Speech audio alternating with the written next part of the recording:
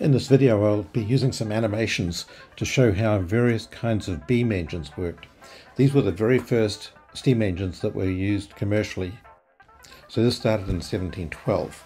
And this is a beam engine because it has a rocker beam across the top, sometimes called a walking beam, like walking down the road. And on the left hand end of the beam it has a piston pump which is pumping water out of a mine.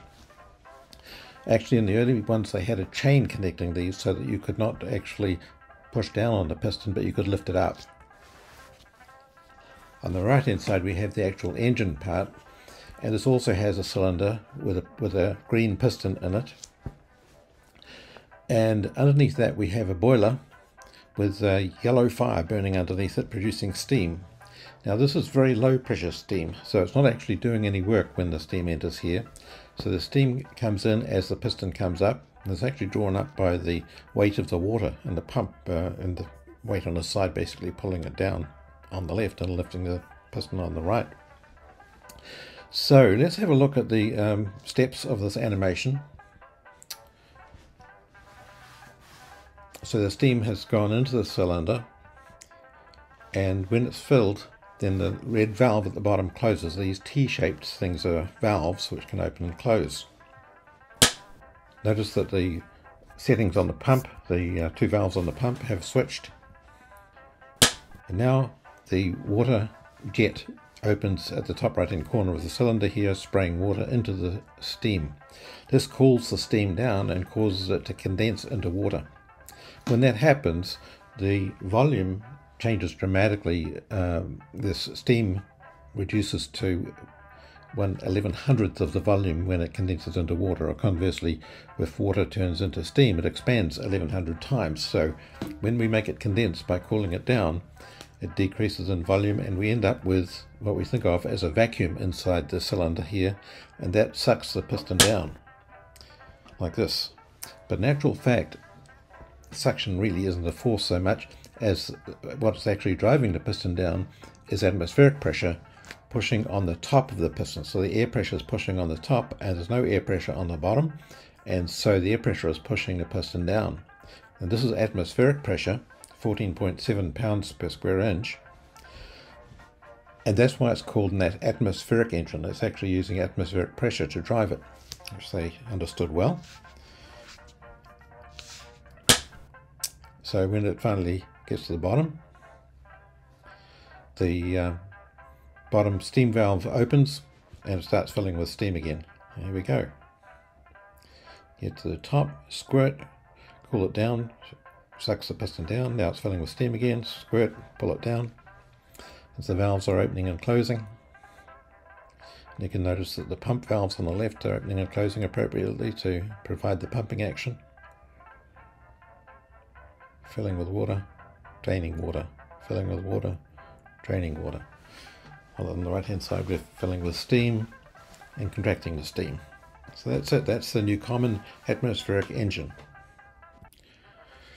The next development was Boulton and Watt's beam engine in 1782. Notice that this is 70 years later, and by then about 1500 of the Newcomen engines were already in use in mines all around England and other parts of the world. Now, James Watt was asked to repair one of these Newcomen engines, and when he looked at it he discovered that he could improve on it. He realized that the problem is that as the steam comes into the cylinder on the right hand side, it heats the cylinder up, and then when we squirt the water in to cool it down, we have to cool the whole cylinder down again. So you're constantly heating and cooling the cylinder, and this process takes time and slows the machine down and also decreases efficiency. So he decided to separate these two processes and have the boiler, which is now put on the right hand side. So they've got a fire underneath the boiler here making steam, so that's the hot side. And on the bottom here we've got a condenser which is kept cool to make the steam condense and turn into water. So we've got, in his case, actually a reasonably high pressure, I should say a moderate high pressure of steam. It wasn't really high pressure, which is used later in other steam engines, so I would call it a moderate pressure.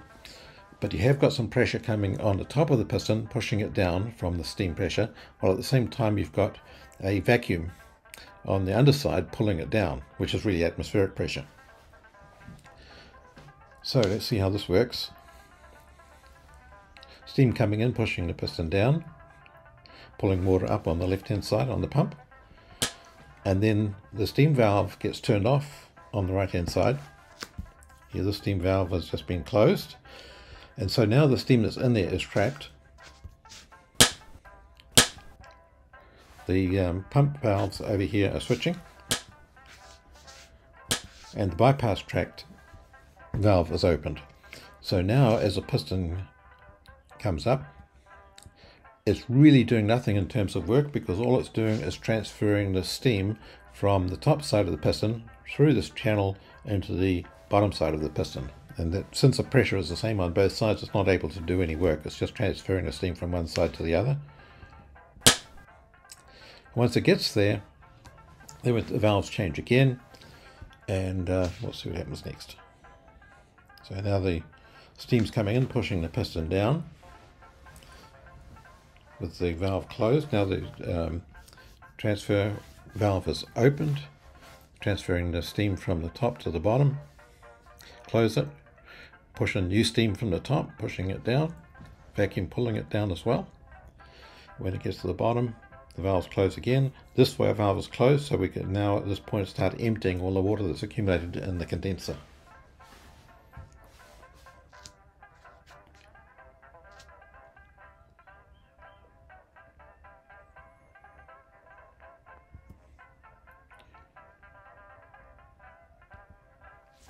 Okay, running at a good speed now. It's actually a bit faster than they really ran. They did about 6 to 12 cycles per minute. So 6 would be 10 seconds per cycle.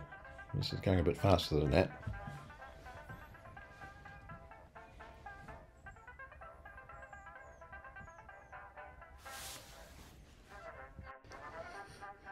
This animation is a Cornish Beam engine, which is essentially the same as the Watts engine in this presentation, but with one minor change you'll see in a minute. It still relies on moderate steam pressure. I call it high steam pressure, but it's not as high as they used later. Moderate, shall we say, steam pressure on the top of the piston, providing some thrust, and a vacuum on the underside of the piston. So it's got forces on both sides of the piston pulling it down, and as that occurs, it pulls the water up out of the mine. So from that point of view, it's still the same, and we'll run through the steps. So steam is applied from the boiler on the right hand side, pushing the piston down, same as before. Only when it gets to this point, the steam valve closes, and the steam that's trapped in there is allowed to expand, pushing the piston down. As the piston goes down, the pressure does decrease, but there's still a good positive pressure pushing on the piston until it gets all the way to the bottom.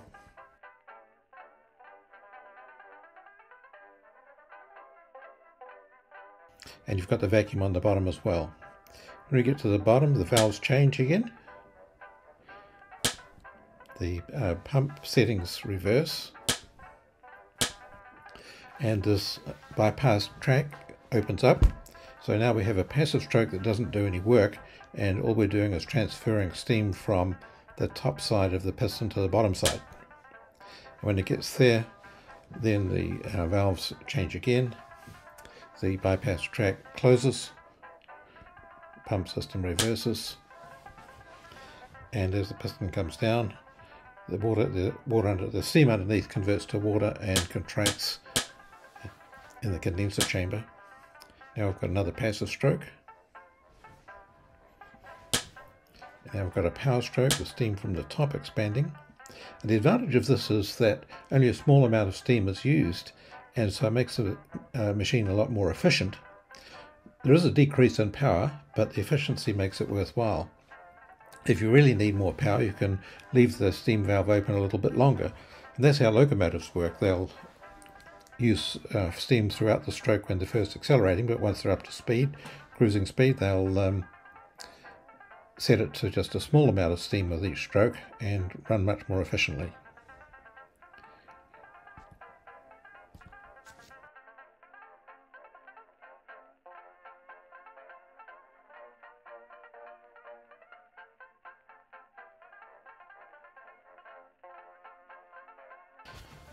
At this point, I've not mentioned two other improvements or changes that James Watt made. Unfortunately, somebody had patented the crank, the type like a pedal on a bicycle type of arrangement that had been patented. So James Watt couldn't use it. So instead he came up with this gear system where we've got two gear wheels on the right rotating around each other, and that fixed the patent issue. On the left-hand side, the early engines actually had a chain which connected to the piston to stop it from twisting sideways, and wanted to deal with the problem of the fact that a beam makes an arc, a curve, and when you push the piston down, it can make the piston shaft move from side to side and prevent it from sealing properly or make it stick. So he wanted to translate this curved motion into a straight motion, and he achieved that with this complicated looking linkage. Very nice solution to the problem, and he was very proud of this. Thought it was his best invention, which I was too. And we can simplify this a bit actually. Here's a simplified version. So we've got two yellow rods of the same length, creating arcs, round circular curves, but the bar be connecting one to the other draws a perfectly straight line. And so we connect our piston to that center point. And actually I saw one that was exactly this design in a photograph. This is a photograph I came across at Crossnet's sewage pumping station in England, and noticed that it had exactly the same linkage. Not the same as Watt's, but the simplified kind of version. Now we're going to see some steam engines actually running, some beam engines. These ones actually have cranks on them rather than the Watt gear system, otherwise very similar. And these can be seen at Kew Bridge Steam Museum near London.